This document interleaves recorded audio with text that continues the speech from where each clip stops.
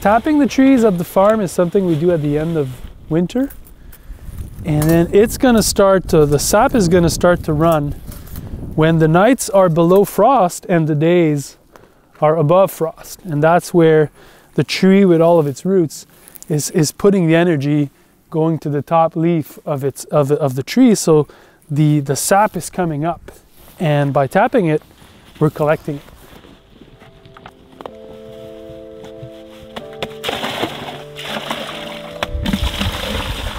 You know, the Native American, the First Nations that were here long before us, they were doing this for probably thousands of years, and they're the one that showed the French, my ancestors, how to tap the trees. And these are maple trees, and they're located here in the eastern townships of Quebec, in Maine and in Vermont, little other places in Wisconsin and further down, but 80% of the world's maple syrup production is in Quebec. So these are our traditions. My parents did not tap tree, but my grandfather did. And a lot of people were doing it to make a living, but I'm not. We do the maple here at the farm just to do our yearly reserve and just to make sure that we spend as much quality time together with the family and with some friends. So it's really actually, it's a moment to get together and hang out.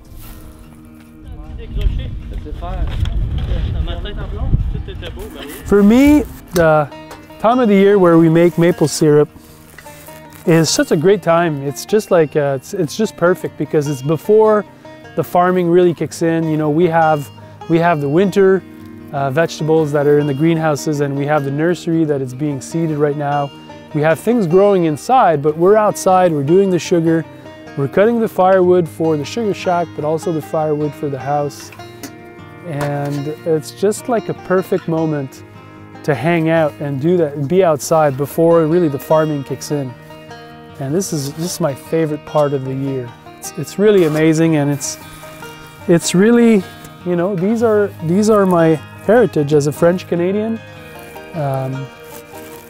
You know, doing maple syrup is who we are, and it's really excited to do the maple syrup. I'll show you the sugar shack and the process as we go along here.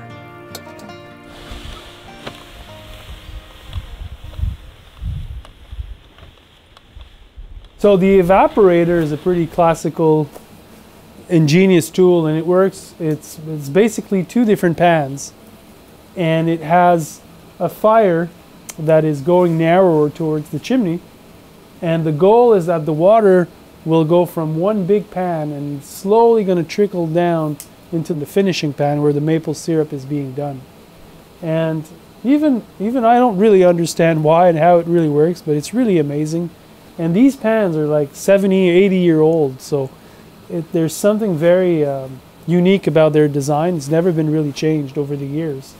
And then the last part of it is the finishing pan, when the sap gets to a point where, you know, 90% of its water content is lost, even more than 90%, then it becomes to be more like syrup. And that's the reason why we can keep maple syrup, is because it changes what it is and it becomes syrup, and then it can keep storage for many, many, many years. And so we need to wait until it's really to that point where it turns into syrup, and then we'll pour it out. And then that's eventually, probably I'll boil it back at the house a little bit, and that's what we'll put in the cans. So pretty cool process, pretty unique. And yeah, it's amazing. Maple syrup alert! Maple syrup alert! Tu vois? Wow! Malade, hein? Là, on a fait du sirop. Ça, c'est le produit final. Ouais. So I really learned how to make maple syrup by actually doing it myself, and also reading, and that was before internet, obviously. And my favorite book is the Maple Sugar book by Scott and Helen Nearings. And Scott and Helen Nearings, pioneers of back to landers in the 20s and the 30s and the 40s. They wrote Living the Good Life, very inspirational book for a whole generation of people that were, you know, going back to farming, going back to the country life. But their book on maple sugar is really, it was my guide-to book when I started. It laid out the steps.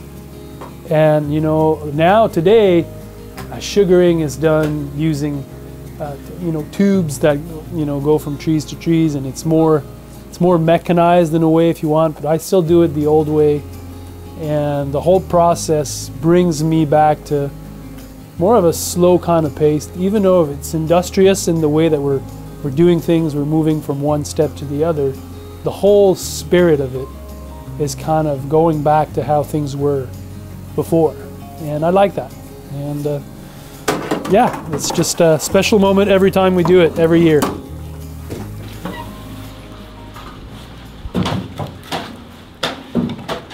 It's just a beautiful time because, first of all, it's being outside and being with the elements, but it's also being with friends. I have my friend Ben today. Ben is, you know, I spent 2 weeks at his surf camp this winter, and then he just came back, and then we're doing this. And Fortier came with my son came with his girlfriend, and then Maudelaine will be there tomorrow with me, and my older girl will be doing it later on.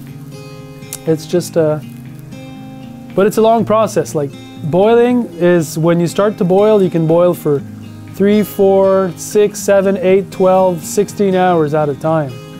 So it's a process. So people are in and out of the sugar shack, coming to the cabin, saying hi's, and then people are leaving, other people are coming. So it's quite the journey, but I love it. It's amazing. I love it.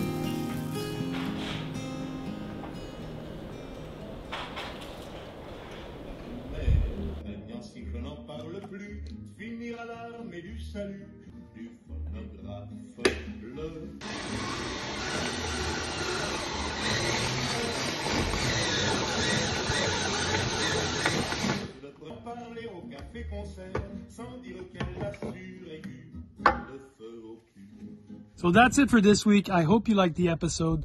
The last part we saw was the final stage of making the maple syrup, which is putting it into cans to store it for as long as we want. And it's really amazing. Again, part of my heritage. So happy to be sharing this part of our season with you. And I hope you're well. Hope things are growing. Don't forget to subscribe to the channel. Again, it gives us the signal that you guys are into it. It gives me the signal that I should keep on producing these. And that's it for this week. I'll see you next week. Hope you're well. JM out.